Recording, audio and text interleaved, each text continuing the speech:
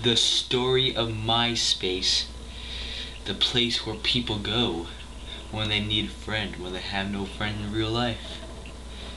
Yeah, it all started with me.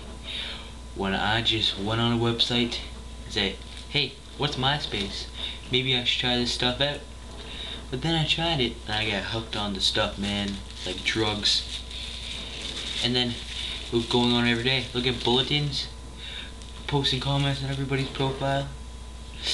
After a while, I had over 50 fans.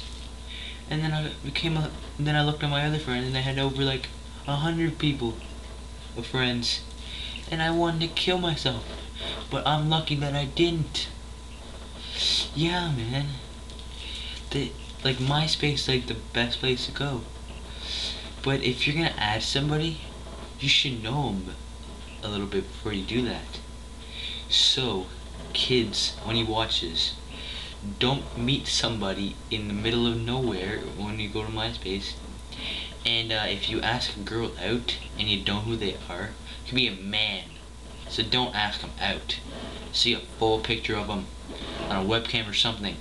You know it's a woman. Okay? Yeah. So don't stop doing your drugs and don't break your iPod. Yeah. Bye.